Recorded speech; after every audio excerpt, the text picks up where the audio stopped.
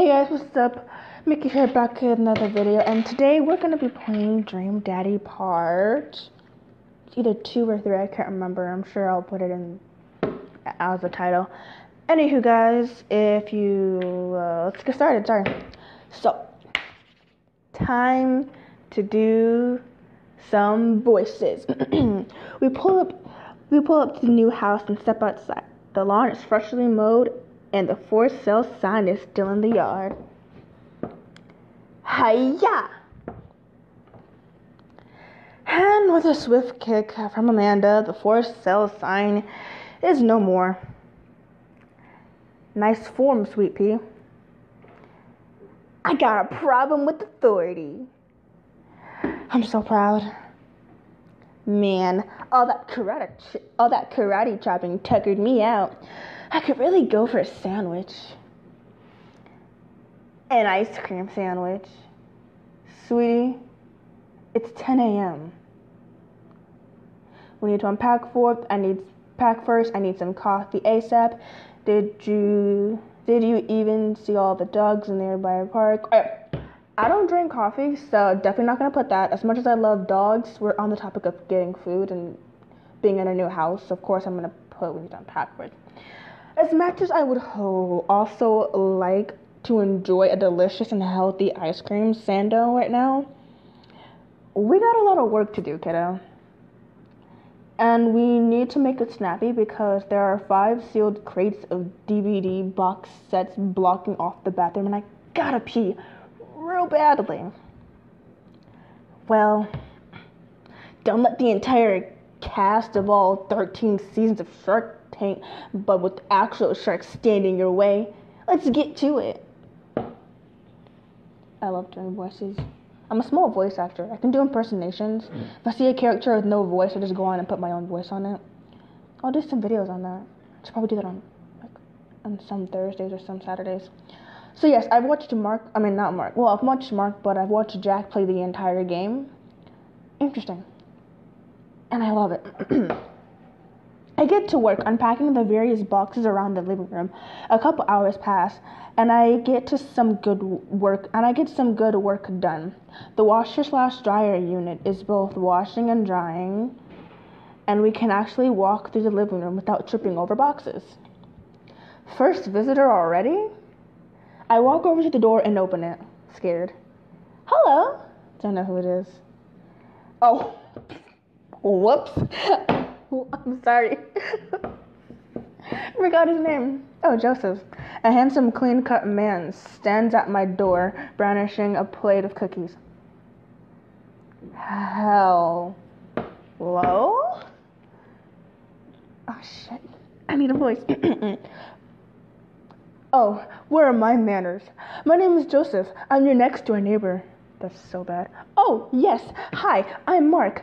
That's what my name is. I saw the moving van, and I thought I'd bring over some cookies. My daughter, Kirsty, wanted me to let you know she baked them herself. I can't English. Joseph leans in and whispers, but between me and you, she just sprinkled in the chocolate chips. I'm a female. We both share a laugh. Kids, right? Wow, cookies, huh? So nice to meet you. Joseph hands her the plate of cookies with a smile. Well, thanks for the cookies. Oh, what the hell? Amanda disappears with the cookies. Amanda, come back. And she's gone.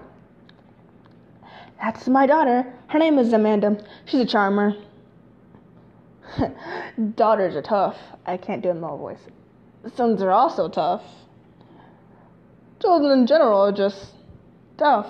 I can't do a male voice, but I heard that. I mean, there'd have to be something wrong with you to try and raise more than 2. I have 4 kids.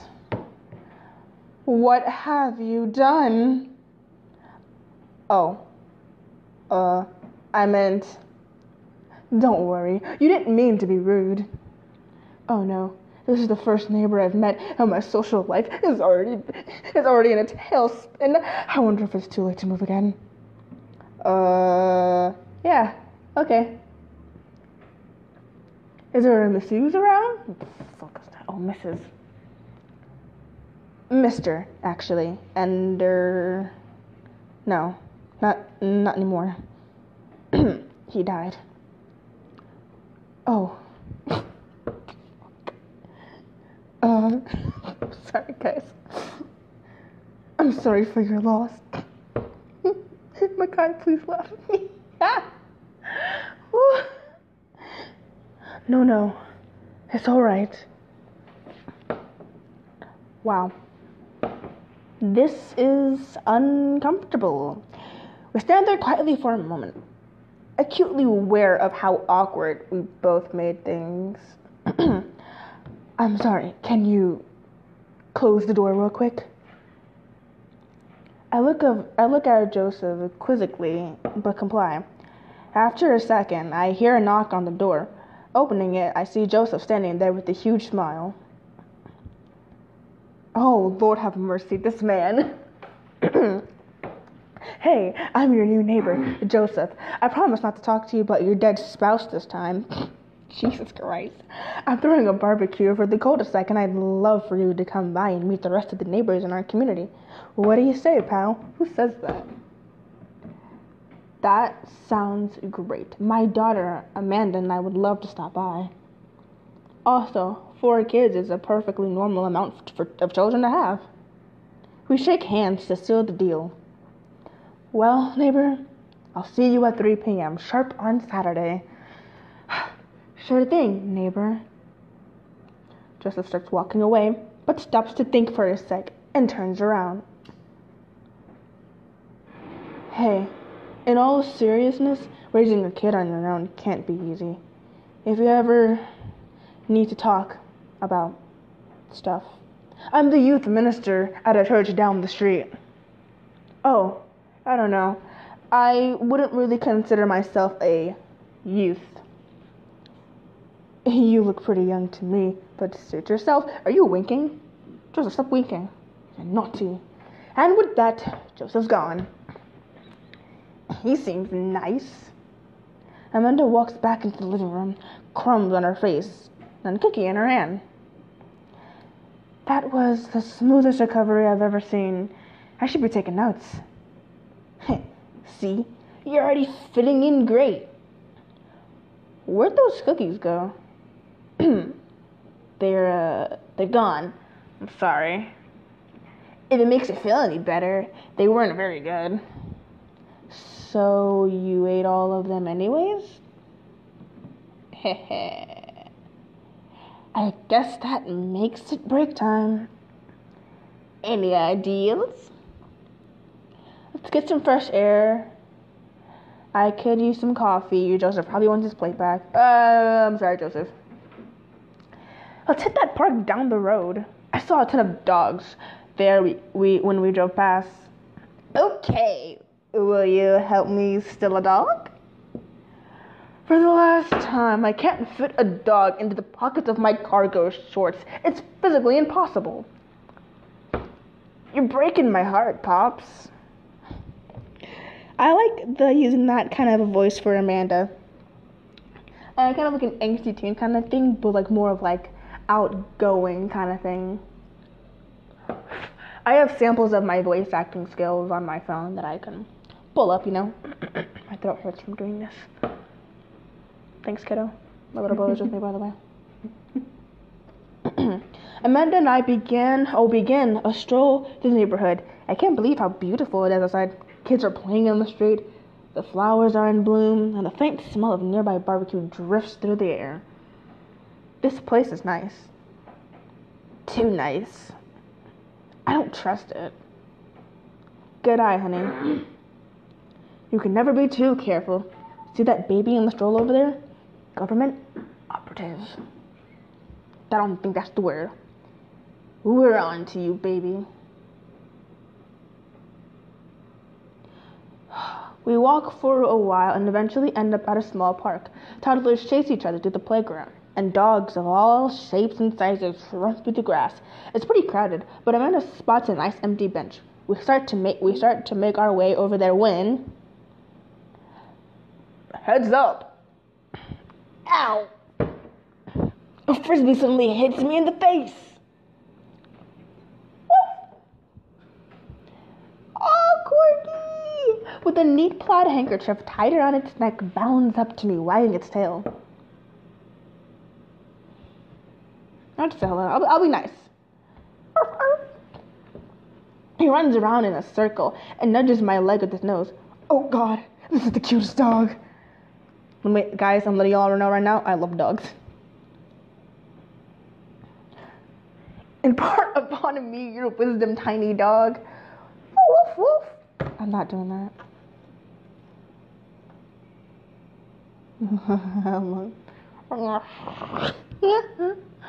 What's that? I'm already too late. My fate was, whatever that word is, for me long ago. I have no real agency in this cruel lifetime. Arf, arf. You're right. I am the master of my domain, for fate is unknowable. Thank you, wise dog. Arf. You definitely could have caught that. I can't remember this. I think this is Brian. Yep, I think that's his name. A guy in a Hawaiian shirt jogs over to me and takes the frisbee from me. Oh, over to us. You know, frisbees are traditionally caught with your hands, not your face.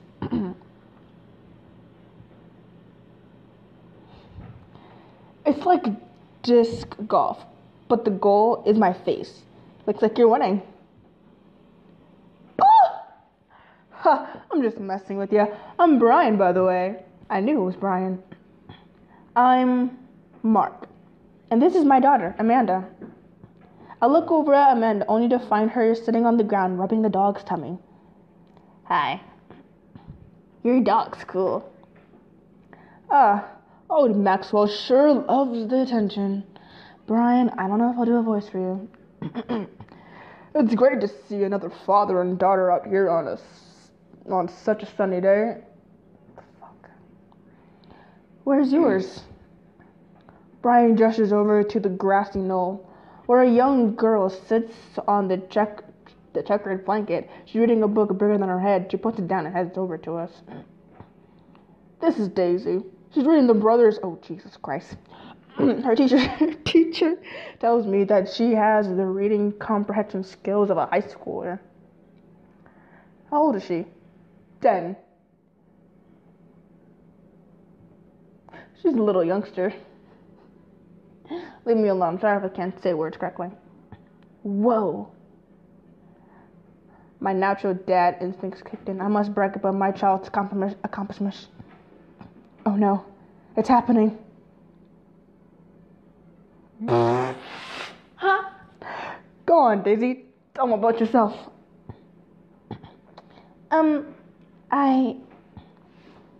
That's my girl.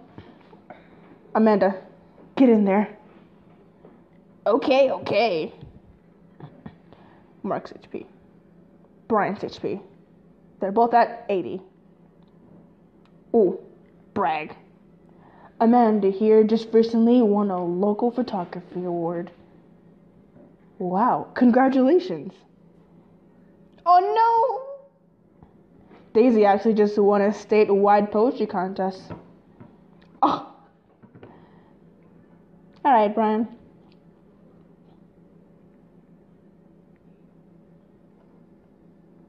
You pull a wrinkled copy of Amanda's last grade card out of your back pocket. Dad. Awesome grades. I'm sorry, Brian. You really carry that around everywhere? Ouch. Maybe it is kind of weird. You lose 5 HP. Daisy just started. Daisy just started a weekly chess club at her elementary school computer lab. She's the president too, of course. Dang, my high school didn't even have a chess club or a computer lab. You lose 10 HP.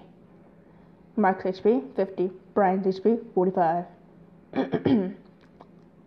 Let's DHR Brett. Last week, unpromoted, Amanda helped an old woman with her grocery bags. It's extremely powerful. Brian loses 20 HP. Daisy sold enough candy bars this year to get the top prize. Okay, we're taking it out next weekend. How is that even possible? Amanda could barely get one of those sticky hand things. It's extra powerful. You lose 20 HP. We have 30, Brian has 25. Let's do this, guys. Brag. Amanda's in all honors class this semester. Lose 10. Whew, we're good. Oh, really? I'm actually talking to Daisy's teachers about having her skip a grade. Even Amanda kind of bristled at that one. You lose 20 HP. Oh, we have 10 and 15. Item. You unfurl your wallet to reveal a tiny copy of a drawing of a couple. Brian, cute.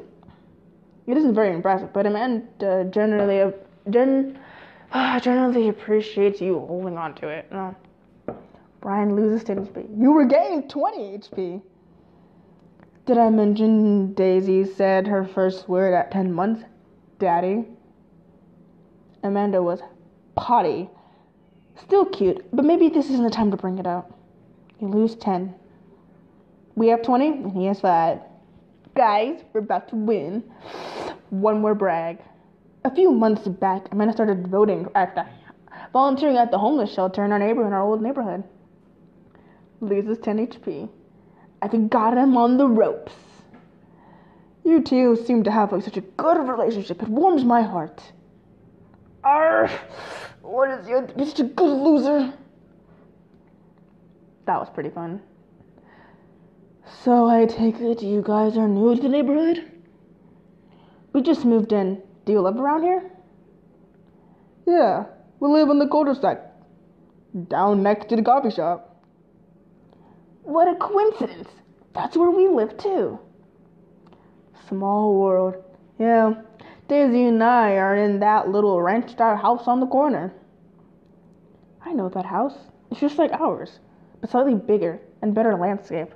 Does this guy have to outdo me at everything? What a lovely place. Well, I don't want to take up any more of your time. Really nice meeting you guys. You'll have to stop by at some point. Yeah, definitely. Bye. Brian and Daisy walk further into the park with Maxwell happily trotting along in the trove. Do you get the feeling that he is trying to one-up us? Trying and succeeding? I can't believe that kid's only 10. What was I even doing at her age? I believe you had a bit of a thing for horses. Shit, that didn't pan out. Could have majored in competitive horse studies. Yep, that's so weird. F you guys. It's not too late to minor a horse creative writing. Too close to the truth, Dad. Let us never again speak of the fantastic adventures of Sir Worthington the Brave, an epic in 7 parts by Amanda McDad. We laugh off the horse epic and walk around the park a bit more, enjoying the day. Let's go to the coffee shop. We'll go to the coffee shop. I gotta get my hands on a nice cup of coffee, of the old bean juice, or I'm gonna be useless all day. I think we passed the coffee shop on the way here. Maybe we could check that out. Let's do it. Oh, no, let's do it. Now, as much as I don't like coffee, let's hurry up and get my dad some coffee so he can be somewhat fully loaded, I guess. Those are words that I used.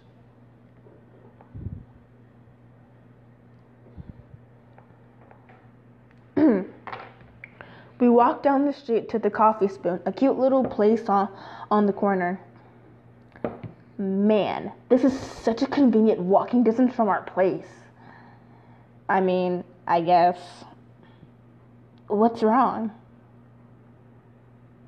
Why do I go somewhere else and drink coffee on the couch when I could just drink better coffee at home on my own couch and not have to make awkward eye contact with other people? Oh, why would I go? At least when I'm home, some random guy isn't coming up and sitting and isn't gonna come up and sit on the recliner next to me, and I won't feel like a little weird about it because technically he's not sitting at my table, but he is much very within my personal zone. Dad. And what's the etiquette when you have a dirty mug? Isn't there a bin? Do you go and set it up on the counter because you don't know where else to put it? Or do you leave it there and feel your face flush hot with shame as you consider the possibilities that there is in fact a bin somewhere just out of sight and nowhere and out of sight, and now you're the jerk that left their mug? Dad, are you just afraid of meeting new people? Yes, Amanda. We walk inside. Oh, it's my husband. Hey, it's my husband. Okay, guys. The game has been saved. I think we're gonna leave it here. My throat is hurting my behind. I'm gonna leave this video here. If you liked it, comment, like, subscribe for more content. I might do a double upload, who knows? It's just how it is. I might do a double upload. I'm not sure. I might do another game. I might do Happy Wheels again. But anyways, if you guys like this video, stay tuned for more. It's all the closure you can get to the saving. And I will see you guys next time. Bye.